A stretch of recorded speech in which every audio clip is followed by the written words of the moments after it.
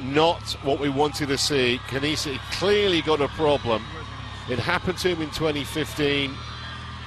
And what a huge disappointment this is. Just when it looked like he was starting to get back into contention, the pre-race favourite is not going to win here in Dubai. What a shame. And he's not even going to finish by the looks of it, Trevor. So there's very much a Dubai curse on Kenenisa Bekele. Dropped out here at 30k 2 years ago, and he hasn't even got to 30k. Just past halfway, in fact. It must be so frustrating. You see him just holding that. Is it the left thigh or somewhere around that region? But I mean, the problem is if there is an issue, you don't want to do further damage. Not at the start of the season. Indeed not. It's a huge disappointment.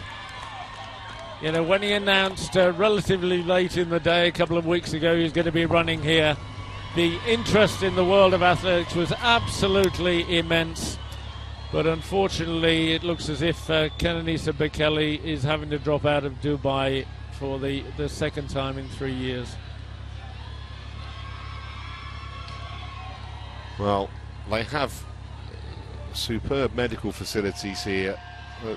They'll look after him very well, but for them also, despite the smiles, they were hoping to cheer this guy across the line in about an hour's time. Well, they won't be doing that. It is that right thigh. Well, as soon as we find out what's wrong, we'll let you know, obviously. But well, like the still Ethiopians in contention, both the men's and women's races, so the crowd will certainly have something to cheer. But huge disappointment here in Dubai this morning, with Kenenisa Bekele, as you see him there, having to drop out of the Sunday Charlie Dubai Marathon yet again. I suppose that is one of the problems. As you get older, the injuries become more regular.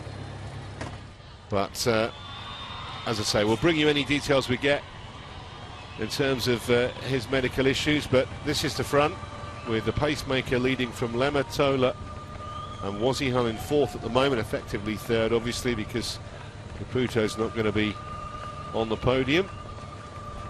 And they're well over halfway now in this 2017 Dubai Marathon. And it's a hard one to call because Tamarat Tola looking pretty strong too. Now these three guys look very good. We've lost Mekinen, incidentally. The guy who, when he heard that Bekele was running, asked if he could come and run again here. And when we see the gap to the chasing group, I think it will tell us whether these are going to be the three men on the podium. Well, that's a surprise, isn't it, that Mekinen's been dropped? Because as soon as Bekele dropped out, you'd immediately kind of install Mekinen as the favourite, but not the case, and the gap is significant, as you can see. Yes, that's huge at this stage of the race. And the fact that you've got three guys following the pacemaker here, that's still a very good pace. And there is the unfortunate Kenenisa Bekele,